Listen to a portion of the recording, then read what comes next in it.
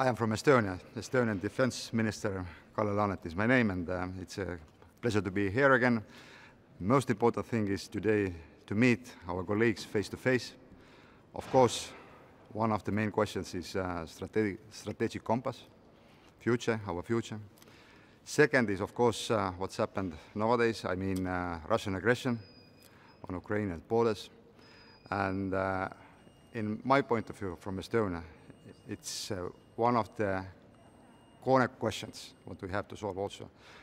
And thirdly, how we support our Czech friends. Thank you.